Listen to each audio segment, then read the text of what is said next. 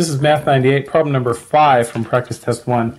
And we're just supposed to graph that equation. So first off, I'm going to look at this. This is in that slope-intercept form where I can read those two pieces right off there.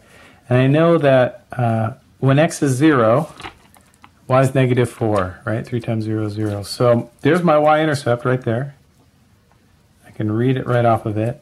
And then this multiplier, that's my slope. That's how steep it is. And 3, you can think of that as the fraction 3 over 1. We know that slope is rise over run. So this is going to go over 1 up, 3 over 1, 3. So I know where it starts, and I know how it's moving. So, get a little sketch of a graph here. Starts at negative 4 on the y-axis, 1, 2, 3, 4. And it's going over 1 up 3, over 1 up 3. Over 1, up 3. Or you could say back 1, down 3. Same thing.